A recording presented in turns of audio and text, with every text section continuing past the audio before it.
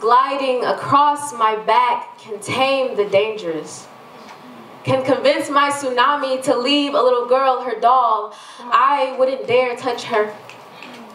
And I am too afraid to tell you to hold on to me a little longer. And I am too afraid to ask for another.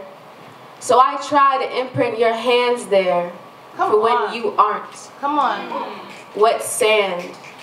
Nothing remains there. Come on. Not longer than a little while. But in those seconds of suspended serenity, you trace safety with your fingers. And I smelled like a flower growing. With your petals brushing past my cheek. Yes. You moved me.